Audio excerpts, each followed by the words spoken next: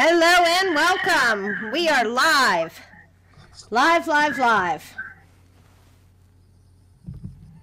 Are you there, Lisa? Can you hear Hi, me? Sue-Ann. Yes, I can hear you quite well. Okay, I think we're live. I'm not sure where. I'm not exactly sure where, but if nothing else, while we're recording, but I think we're live on Periscope. Maybe it doesn't look like I'm seeing it on my Facebook page, but we're supposed to be there. If not, we'll look into that in the future. But today, this is Sue-Ann. I'm here today with our my very first live Mix, Sizzle, and Shake Your Business podcast on video. Woohoo! And I'm the biggest chicken because I have a show ready to go, but I keep chickening out on doing it. Social feels so weird lately, and I'm so excited about business, even though things are rough in the world right now. I want to, still keep going and keep going on. And so I have my friend here, Lisa, my friend, colleague, and an inspiring person. Lisa from Inspired to Thrive is here to talk with us today about Google My Business. Woo! Thank you, Sue-Ann, for having me today. I'm so excited that I'm trying to, stretch myself and do a live video podcast a live audio video, whatever. We're moving into new places digitally today, going live. And I hope that with your inspiration doing it today, with you backing me up, I will be able to do my next production that I have planned as a live broadcast. Now, I am really bad about setting up a schedule because my work, my whole career has never been on a set schedule. And so I have to, I guess, commit, if I'm going to do a live podcast show, to a specific day and time. Do you think that's a good idea, Lisa? I do if you can, but I don't like having too many things set either. I have to nowadays because of my client work. But if I have to have one more appointment, I kind of cringe. So. Oh, I know. In my whole career, I've been on a fly-by-the-seat schedule because when the phone, fax, or email would ding, things would change, and you kind of had to go with the flow with what your customers are up to. So I just wanted to say welcome to everybody. I thank you for being here. I hope you'll enjoy the show. Lisa works with clients for Google My Business. She handles their Google My Business accounts. And I was thinking I don't have any interest in Google My Business because I spent a lot of time actually trying to create my digital business strictly digitally, okay? Completely digitally and nothing else. So I didn't think that there was a need to be on Google My Business. I looked at it as a local, mapping thing for people who are on their phones and they're trying to map, into, get people locally, in other words. I thought it was sort of about that. And then I started to understand that there's a lot more to it. And also, I recently heard a tweet chat, a VC Buzz chat that had a guest on it. Of course, my phone's ringing, sorry. That had a guest on it that said that digital businesses couldn't be on Google My Business, which I don't know if it's since COVID, but I believe that's changed as well. Can you tell us something about it, Lisa? Google My Business generally? Yes. So Google My Business can be used for local businesses and digital businesses, which is something maybe about 2 years old now. Because originally Google My Business was just for being on the map for people to drive to your location, to your store. About 2 years ago when I started my business full time, that changed. So I got on board. I understood there were a lot of SEO factors, that played into it. So I said, I got to jump on this, and learn what it's all about. It has had some changes with COVID. They're very slow to have anyone that does a review for you on Google My Business. It may take a lot longer to go through. Any changes you make on your Google My Business may also take longer because of COVID right now. So do you have to be considered part of Google My Business? Is there a process that you actually have to go in as a business owner or for your business and say, hey, Google, it's me, and here's my info? Or does it search you out? Because I think it does a little of each, if I'm not mistaken. Yes, you have to verify your business. In the past, it was all done through a postcard in the mail, which is kind of funny because it's a digital company, Google, right? And they would send out postcards in the mail. You'd have to fill them out, send them back, and then your business would be verified. Today, it can be done online in most cases. There's certain requirements that are needed. And so if you can't do it digitally, they still use the old-fashioned postcard through the mail to verify. And they send you a code. So either the code, if you do it online, the code comes to your mobile device, your cell phone, sends a code, put the code in, and then you're verified and you can start filling out all your information. Otherwise, That's you have awesome. to wait for the mail. Okay, so what I've learned, and I'll put a link in the show notes later, but one of the things I learned is that you want to try to own your own business as keywords so that if somebody puts Inspire to Thrive, for example, they would be able to see immediately you would own that space, in other words. So I'll put a link into Andy Crestodina's article where I learned some of the points about this, and he did a short video that's helpful. But do you mind if we take a look at Lisa, at your page, and see what it looks like? Let me screen share Lisa's page to show you. Excuse me for bending down here. I got to get the screen share going. But I'm going to show you Lisa's page, and I put in the words Inspire to Thrive. I put those 3 words in to get that there. And you can see that expanded on the side. This is called a knowledge panel. And you can see that expanded on the side there for Lisa, because she's awesome and great. You have a map, a digital map there. You have reviews and a rating of 5.5. No, it's 5, but I gave you more than 5 because you're awesome. And you have her book products that you can go in and click right directly to purchase her book on Amazon. And you have reviews from people with actual quotes, which is really awesome. And you even see her latest one of her latest, was this off, it looks like it's off of, I can't tell if it's It's a Google My Business post, and I shared my anniversary video on Google My Business. I thought it was picking it up off of social. And also it shows search related things to Lisa, other people she's associated with, other people in her space. It shows her LinkedIn. It shows her Pinterest, her Facebook and photos, her home. I mean, Contact Me is right up top. I think Lisa's doing something really well. It also shows at the very bottom, if you scroll to the bottom, it gives you your Facebook reviews as well, or your Facebook people who rate you on Facebook. Sometimes it shows that on there as well. It says you have 5 for 5 on Facebook, but these reviews, they're written here. I don't know if they're Google reviews or Facebook reviews, but anyway, I think it's awesome because it just goes to show you just how important that knowledge graph is and how you can really own that space. And, now as a contrast, I put my name in, and when I put it in separately, like I did Lisa's, like not as a name, but as the words Inspire to Thrive. That's what I searched on Google and got like a really complete knowledge graph, knowledge box, whatever, for Lisa. But watch when I put in Right Mix for Business as just words. Let me share you that screen because the contrast is so interesting. Because, of course, I'm not trying. I'm a rookie. I didn't try. I don't know better. And so this is what I got.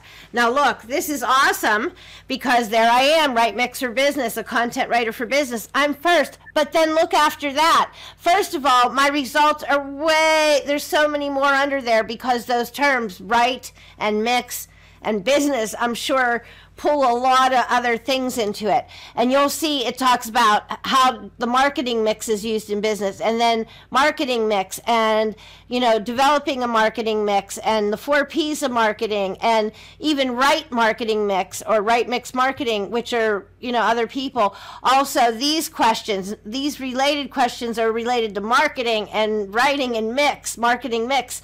It's not related to my site at all. So that would be a fail. But let's go and look at, if I put in Google, if I put it in as Right Mix for Business, one word, like I am, rightmixforbusiness.com, here's the result. Let's just take a peek at this because I think it's interesting.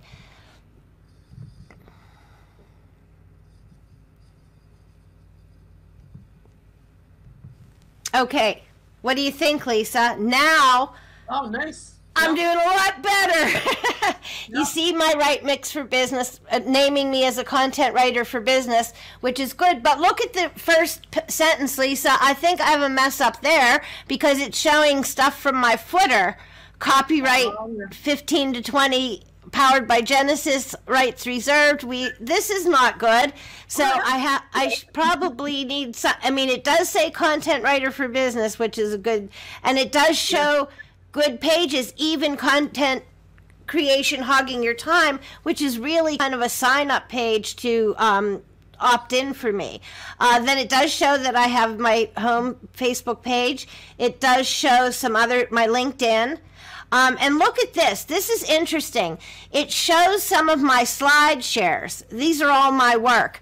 But I clicked on one of them last night when I was checking into this, and it's a version of one of my presentations. It's not even one I'm seeing right now. Whoops, on here. It was a different one. Oh my gosh, I don't know how I'm getting to all that. But anyway, it was a different one on here, but it was I think it was the one I did with Ann Handley, with quotes from her book, but it was in Spanish. It was a Spanish version when I clicked on the LinkedIn. It wasn't English. And then I also have Study the Solopreneur, where I was also interviewed. Oh yeah, this one here, the SlideShare with Annisms. But look, at the bottom here, you don't see any related searches. This is kind of like all Sue Ann, all me. But I don't have anything on the side like Lisa has with a map or location because I never did set up a Google My Business. So, We'll have to get you going, Sue Ann. do you think that's interesting, though, to show? Because Very. I think that, you know, that gives people an idea why it might make sense to be there. And the other thing that hit me, Lisa, is that I wasn't doing it because I was, you know, really hiding from the local market and trying to create a business completely, strictly digitally. And, you know, I wasn't worried so much about Google because I am making contacts. I am getting clients. I have had business for a number of years now, 5, 6 years now. So something's working without me, you know, dealing with Google, so to speak, but that's not probably smart thinking as a marketer or in business. And I am starting to have a couple local clients now that, you know, I'm admitting that I do digital work. So now That we sounds have to funny. get some reviews, so we got to get your Google My Business up and get some reviews for you. That would be nice to show other people. And you know, you don't know when you're going to lose a client. If you lose a client, you may need to gain a client. So it's always good to have your marketing out there. So what are the steps, Lisa, to get on Google My Business? And more importantly, to set yourself up to get noticed there. Not just be there, but get noticed, like your complete profile. Yeah, it takes time. Like anything else, it takes time. First, you have to get verified, and then you have to have some photos. I had the photo you showed on mine was me teaching a class. So I wanted to show me actually, you know, working with clients. So that's why I have that particular image there.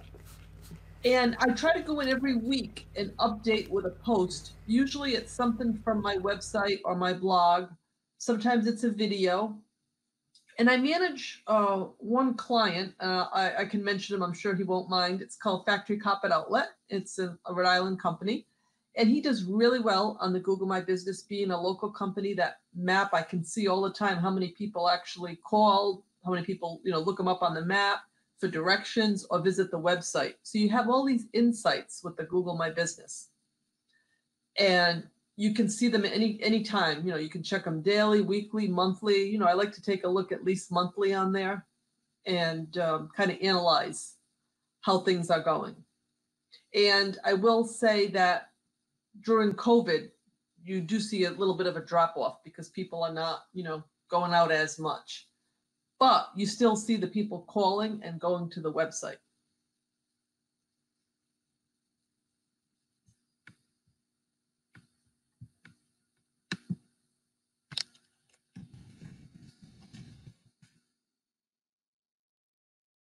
Oh, sorry, Lisa. I had my mic off, dummy. I didn't want you to hear anything in the background while I'm shuffling papers, and then it turned me off. My question was, so you do want to go on and claim Google My Business, even if you're working digitally? Yes, that's the first step. Correct. And then you do want to fill out all the information, the categories that you, like you said. And you don't have to fill out your address, because if you're home-based, you don't want your address, but it has you pick out an area. And I'm in the smallest state in the Union, Rhode Island, so my area is not just Rhode Island, but I believe it's also in the Connecticut area. I think they call it Windham County. So it picks a county, a large county. Okay. I'd probably be Allegheny County in Pittsburgh. Okay, and then the verifying process takes days? Or... Yeah, it may take a little longer right now because of Google work. I think all the Google staff is working from home. Things are taking a little bit longer because they're doing so many other things. But I would say within a week or two, because I did have someone recently do a referral for me on there, a testimonial, and it did come through, but it took about 2 weeks. Well, let me ask you this. So what are your secret tips to optimize the chances to get better results using Google My Business? Always make sure you're updating. You know, if you can update, I tell people at least once a week, but if you can do it more, great. Have some photos. People love to see photos of a business. If you're a digital business, you may have to be a little more creative, which I know you have no problems doing. Thank you. You can do some videos, like we're, you know. And you actually post these on your Google My Business page. Yes, you saw the video I posted of my 9th anniversary. Right, I love it. That was a video I actually posted on the Google My Business. And sometimes I'll post when I'm with clients just to show, you know, the work that I actually do.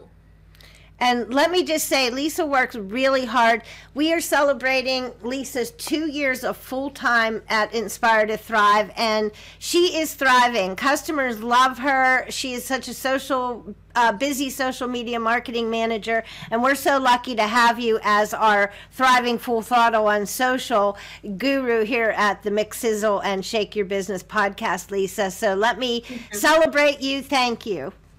Thank you. Thank you. Both. Okay.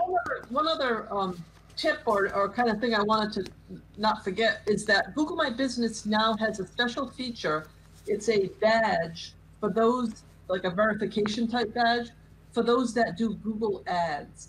So if you're spending money on Google Ads and you have Google My Business, you can get this badge. It costs $50 a month, but it gets you a little higher ranking and position there. So it's sort of rewarding people that use the Google Ads. Okay. And do you use Google Ads, or do you use them with your clients? I have not used them in several years. I have a couple people that I do refer folks to because it has gotten very complex to do the Google Ads. So I have enough as it is now doing Facebook ads. I know. Twitter ads, yeah. Well, I'm wondering if the payoff for the $50 a month might be mighty, or it might not be. We'll have to wait and see. Yes. Because that could be a consideration if you want to get more notice. But I think I really believe that when you produce quality content, when you have consistent and creative things going on, and you're really putting it out there, you're on your social media channels, you're connecting with people and businesses, I think Google finds you, or at least customers find you, at least in my experience. Because like I said, I've created a digital business strictly digitally, and it would have been so much easier to go out into the world around me where I've done business for 30 years and I know people. But the challenge was, can I actually come up with a business strictly through digital means? Because when I first started, I didn't want my other business, before I stopped that and became this full time, I didn't want them to really know that I wasn't, strictly their professional catering, production, and event design company. So I was kind of, secretively doing web work and writing and copywriting. So now I feel like, that digital business could use the Google My Business lift even to be known locally. When I go to local WordPress events and so forth, I've picked up actually a couple clients. And it seems like on LinkedIn I see things for Pittsburgh area people hiring writers all the time. But I don't know if I want them to know I'm local, because I like my remote world. I like my behind the scenes world. So it's interesting though, because it's another way for Google to recognize your business. And, Google rules the world, right? Almost. Lisa, let me ask you about Bing. I was just going to ask you, because a lot of people have been talking about getting, how you set up your Google Analytics or your Google Search Console for Google to find out, how you're doing and to get information. I understand you can do the same or be verified, I guess it would be with Bing as well. I am actually. I've done that process. And they actually work together, because sometimes I'll get an email before a holiday and they'll say, are you open this holiday? What are your hours? Do you want to, and Bing will send an email saying, do you want us to use the same info from Google? Wow. So they do connect. That's kind of that is really interesting, because I think some of the big players are realizing that we're all in it together and we all have to play together in the sandbox, because hey, digital is moving so fast, right, Lisa? It's hard to keep up, but it's also fun to keep up. Well, have we missed anything on this Google features? Latest updates would be the new Google AdWords to get the check mark verified. Yeah, I think there's one other thing, and you can, if you don't have a website, and I was thinking about this earlier before we came on. I have one client that does not have her website, and with Google My Business, you can have a website. They have a website builder, and you can also have a landing page. And last I knew, they were still for free. So wow, that's an option for some of the smaller businesses out there that don't have the. People don't understand that businesses aren't on social media or don't have a website. Like, that seems like unheard of in this day and age. But I ran a local business for 30 years, and I had no time nor need to spend time digitally or get a website, because I already had a market and customers and enough clients and so forth. So it would have been just taking away from my business to put in time there. But as a general rule, I would say that your website is your digital home, and you want to have that property that you own, because I wouldn't be a good digital marketer or website girl, WordPress girl, if I didn't speak and say that right. Yeah, I'd say definitely, if you can do that self-hosted website, that's number one. That's the most important. That's your home, because these social networking sites, they could be gone tomorrow.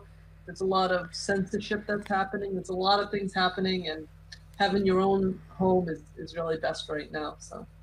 Well, I hope you enjoyed the show today. I really want to thank Lisa for being here. I hope you didn't mind that my countdown timer counts up, because I'm backward and I'm new at all this production. I hope I wasn't too awkward with the banners. Oh, someone is speaking. Oh my gosh. Somebody said, Lisa, it's you. I got to notice that Lisa's speaking to me. Again, if you're watching the replay, that's okay. Drop us a note. Let us know what you think, and stop by again and catch the Mix, Sizzle, and Shake Your Business podcast as a live video show. And today, luckily, we had Lisa on board Thank you for being here, Lisa. I really appreciate your time and effort. Thank you for having me. We'll talk soon. And everybody, stop back again for the next time that we do the Mix, Sizzle, and Shake Your Business podcast on video. Have a great day.